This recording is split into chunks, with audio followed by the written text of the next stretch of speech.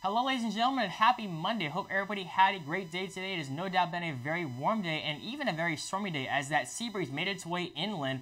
We had a lot of thunderstorms form across our area. One of them even formed what's called an outflow boundary, and that acted as a trigger mechanism for even more showers and thunderstorms. So a pretty nice day, a pretty nice start out to the day, but then we had a lot of thunderstorms form across the second half of the day, and that will be really the exact same case all throughout the rest of this week as a high pressure system is going to be dominating the whole entire southeastern coastline, not only drawing in a lot of very warm and humid air to our area, increasing our chances for showers and thunderstorms every single day, but this air could potentially be the hottest air we have seen so far this week. Take tomorrow, for example. It's going to be a very similar story to what we saw today as far as the clouds and the rain chances go, but temperatures, they'll be a little bit warmer. We're going to be right around 83 to 84 degrees right along the coastline. 83 in Myrtle's Inlet, 84 in the city of Myrtle Beach, 83 in North Myrtle Beach, 85 down there in the city of Georgetown.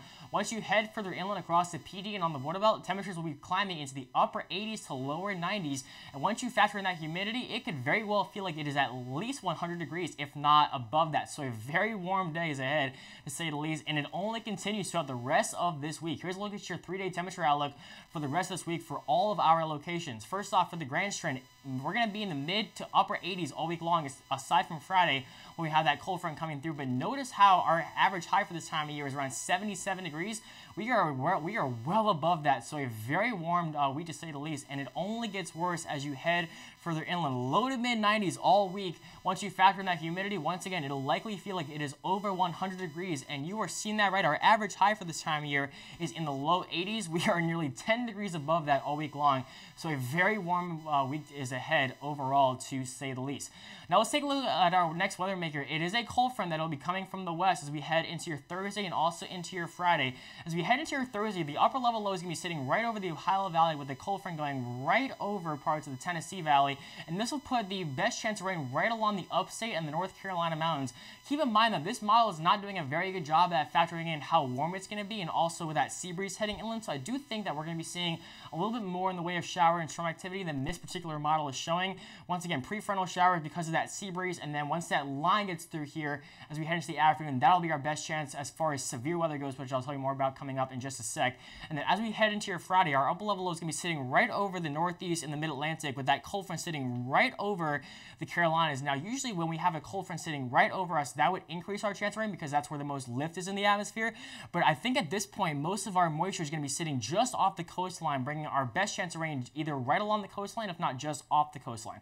So I'm not saying that we're not going to have any rain at all, but I do think our best chance of rain will be as we head overnight on Thursday and into your Friday morning before all that moisture is being pushed out of our area. Now, as we head into your Wednesday, we have a very small chance of severe weather. The Storm Prediction Center has put us under a level 1 or a marginal risk for severe weather, with a primary threat being some isolated quarter-sized hailstones and maybe some damaging wind gusts in between 40 to 50 miles per hour. It's going to be very, very isolated, and it's not going to be a massive threat, but just know that as we head into your Wednesday, we will have a very small risk for severe weather. And as we head into your Thursday, the Storm Prediction Center has also put the whole entire almost eastern coastline under a 15% chance of seeing severe weather. Notice how we're not looking at a 1 to 5 risk. That's just because it's too far out to know exactly how great the threat will be. They really do it at about a 15 to 30% chance as we get this far out in the game. But note that because it is so far out, we are already forecasting severe weather, and that's how high the forecast confidence is going to be. So as we head into your Thursday, just please be on the lookout for some strong to potentially severe storms. Make sure that you have a way to get that warning, and you just know where your safe place is. God forbid we do see any severe weather, but I'll obviously keep you posted on that, and we'll post updates as needed throughout the rest of this week. Here's a look at your extended 10-day forecast, proudly brought to you by Hunter Plumbing Services. The heat is on, and it is here to stay. Mid to upper 80s for the majority of this week. Afternoon showers and thunderstorms will be likely, especially for your Tuesday and Wednesday as that sea breeze heads inland. That cold front arrives on Thursday and Friday. That will drop our temperatures back into the 70s for the upcoming weekend, but it will be very nice this weekend with all that dry air coming into place. Mostly sunny skies are going to be forecasted for your week, or for your weekend, and also into the upcoming week ahead. Here's a look at that forecast as you head further inland. Very, very hot, low to mid 90s all week this week, with that chance for some showers and thunderstorms in the afternoon once that sea breeze heads inland. Our best chance of rain will come on Thursday and Friday once we do have that cold front coming through, but that cold front will knock our temperatures from the 90s this week back into the upper 70s to even lower 80s for your upcoming weekend. Once we get to that point, mostly sunny skies are back in the forecast. I hope you all have a great Tuesday.